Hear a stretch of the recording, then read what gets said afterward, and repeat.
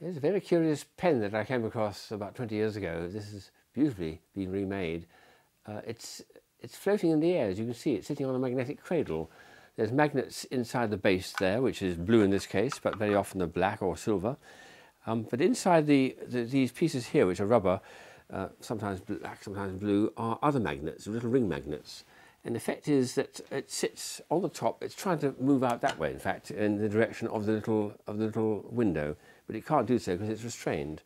But the way it hovers and bounces is quite extraordinary. And then, of course, it's got a lovely spiral effect on the barrel as well.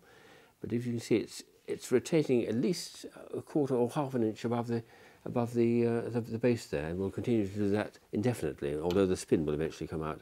And then you can use it as an office pen, and it's a nice ergonomic one too. But I love the idea of it. It's such an arresting-looking floating object, the Penultimate pen, and I think it's one of my all-time favourite office pens.